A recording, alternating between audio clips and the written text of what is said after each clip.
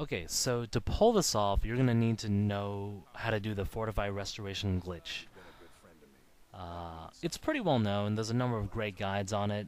I'm not gonna get into it. But for this specifically, you're gonna need some Fortify archery gear. These are dual enchanted. They don't really need to be, but it was just convenient for me. The stronger the better. And you'll also need some Fortify Restoration potions. Again, the stronger the better.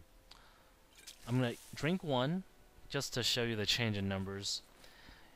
And to see any change, you have to unequip and re-equip everything. And I'm going to drink a few back-to-back. And the key is to alternate. Because if you drink the same potion twice in a row, it won't have any effect. So you need at least two different types.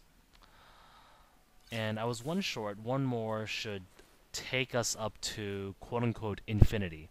It's really around 10 to the 40, which is still a huge number, but it's not as big as infinity, of course.